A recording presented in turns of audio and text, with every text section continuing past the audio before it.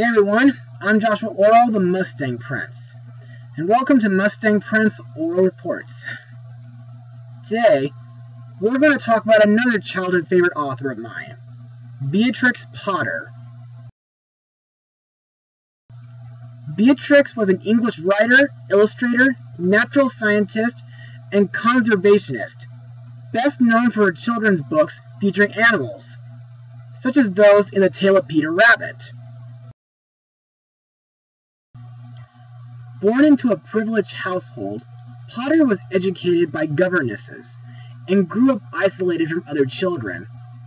She had numerous pets and spent holidays in Scotland and the Lake District, developing a love of landscape, flora, and fauna, all of which she closely observed and painted. Though Potter was typically a woman of her generation and having limited opportunities for higher education, her study and watercolors of fungi led to her being widely respected in the field of mycology. In her 30s, Potter self-published the highly successful children's book, The Tale of Peter Rabbit. She began writing and illustrating children's books full-time. Potter wrote about 30 books, the best known being her 23 children's tales. Now, like most children, I was first introduced to Beatrix Potter's stories back during my elementary years, not just from reading said stories, but also from watching the World of Peter Rabbit and Friends series, which ran from 1992 to 1995. The series starred Niamh Cusack as a live-action Beatrix Potter, telling her stories while writing letters to children. And to me, this series is a childhood wonder, especially with the beautiful Perfect Day song sung by Miriam Stockley.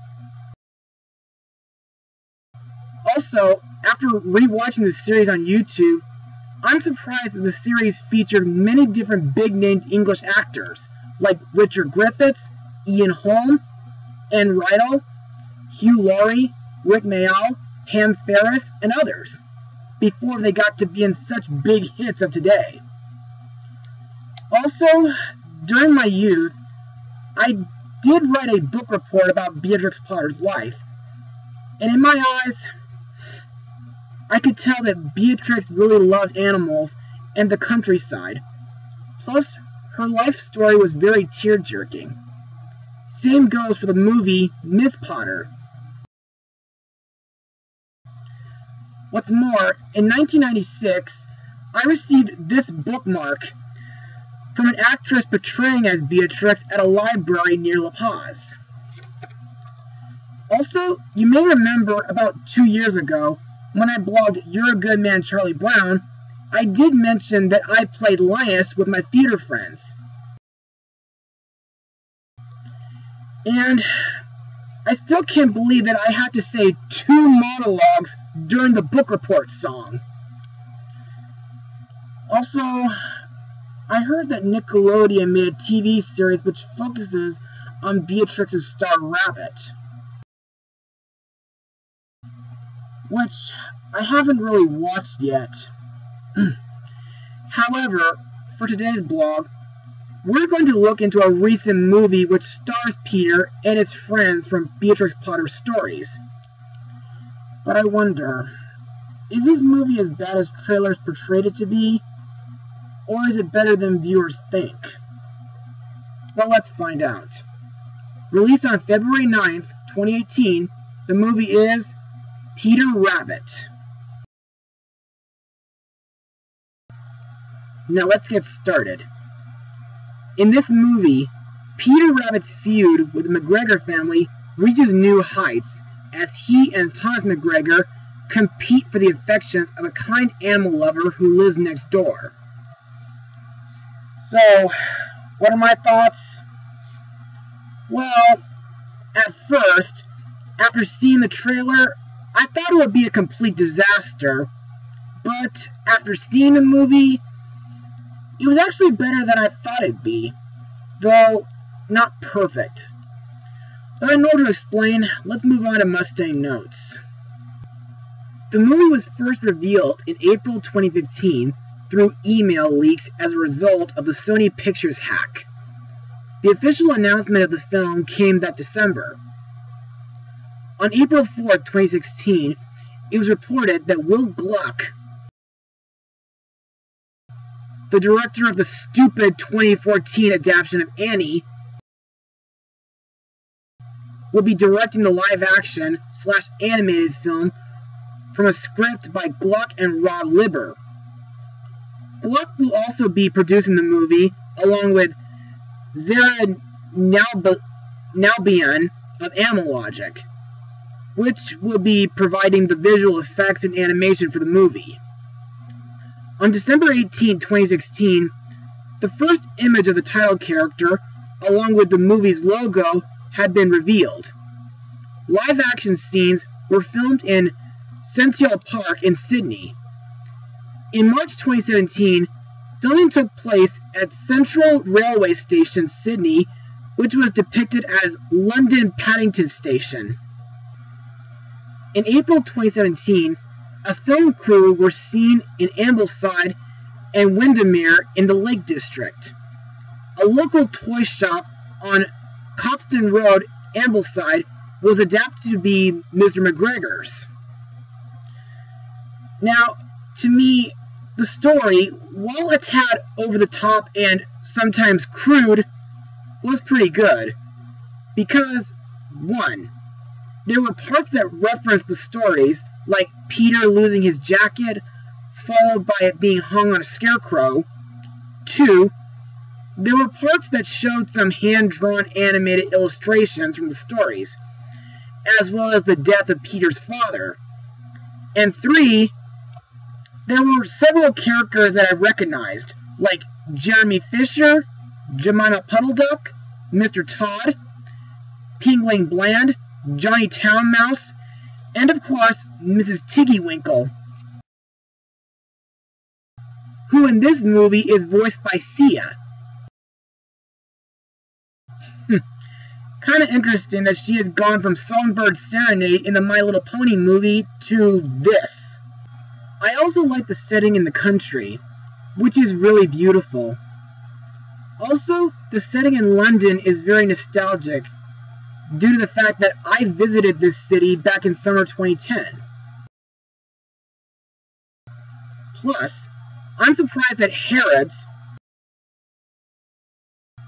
a department store that my mom and 2 of my aunts used to work at a long time ago, was featured in this movie.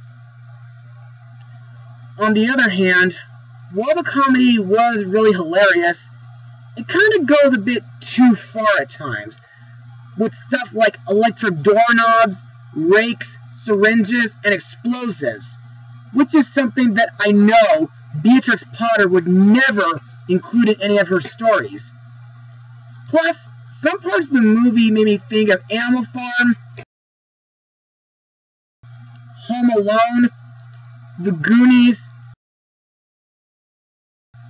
and The Simpsons.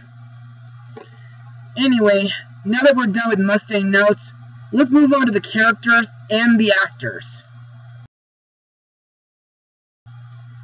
Our main character, Peter Rabbit, is voiced by James Corden, whom I remember from Into the Woods, DreamWorks Trolls, and the Emoji Movie. Now, like in the book, Peter is a very mischievous rabbit. However, in my opinion, at first, I didn't really like the idea of Peter sounding like a grown-up, but after reading the tale of Mr. Todd, and as I was watching the movie, I started to understand why. But anyway, sometimes Peter can be a bit over the top with his mischief, like when he fights McGregor like a kangaroo, and when he accidentally activates the explosives, which ends up knocking down his tree. Next up we have Bee, played by Rose Bryan. Bee is a kind animal lover who lives in a beautiful house near Peter's tree. In my opinion, Bee is like a modern-day version of Beatrix Potter, since she looks after Peter and his sisters since their parents passed away.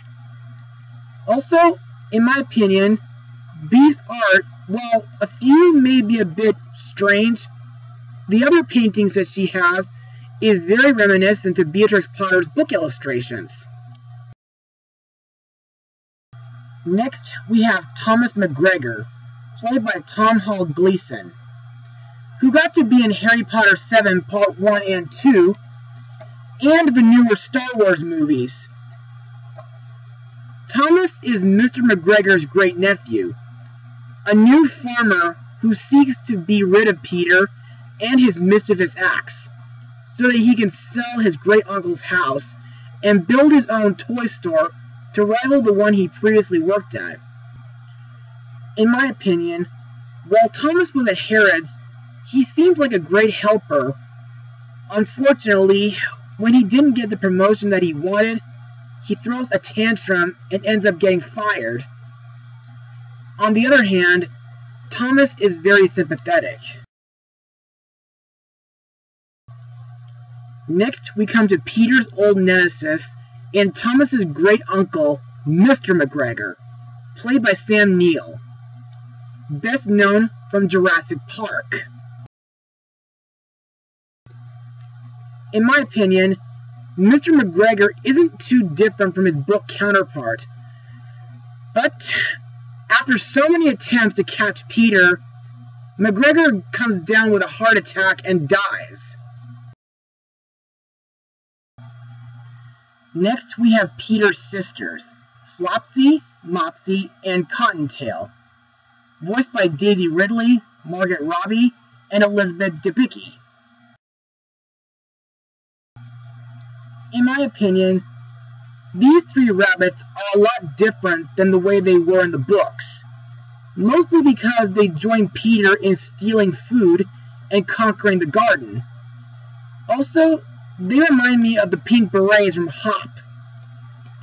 Plus, Cottontail is described as a loose cannon, Flopsy is nervous and awkward, and Mopsy is the feisty and stubborn out of the three. Finally, we have Peter's cousin and Flopsy's husband, Benjamin Bunny, voiced by Colin Moody, who was in the third Narnia movie. To me, Benjamin may be a bit clumsy. He does his best to help Peter go down a straight path. Also, in my opinion, the only flaw with Benjamin is that his ears are mostly droopy in this movie compared to his book counterpart. And now, let's move on to my final words. Overall, Peter Rabbit may be an okay film, but I can't say that it doesn't have its flaws.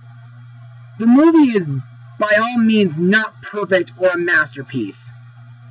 While I do applaud this movie for referencing many of Beatrix Potter's stories, as well as featuring many of her characters, the comedy, while hilarious, was mostly silly, embarrassing, or overall unnecessary.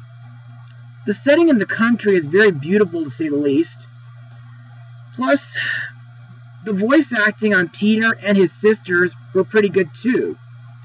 And I like that this movie gave Peter a caretaker in the form of the beautiful Bee, and the villain Thomas, while mostly a jerk, was very sympathetic.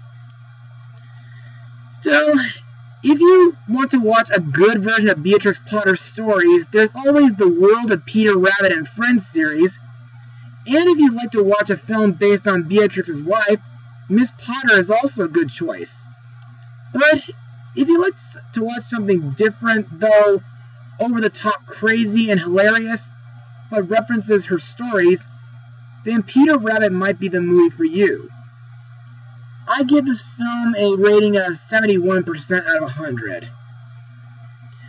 Well, that's all for today, everyone.